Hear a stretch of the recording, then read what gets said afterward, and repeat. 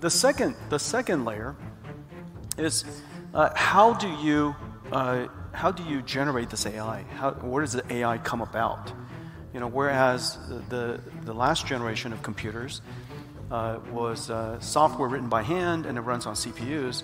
What NVIDIA took some 33 years to build is this idea of a new type of computer that the machine learns to write the software itself, and it runs on this processor, this computing platform we invented called accelerated computing, GPUs. And so now the question is, how does the AI get produced? And it gets produced in essentially what people call AI data centers, but it's essentially a factory. It's unlike a data center. It doesn't look like a data center. It's quite large in scale. It does use energy, and it produces, you apply energy to it, and it produces these things called tokens, but they're basically numbers.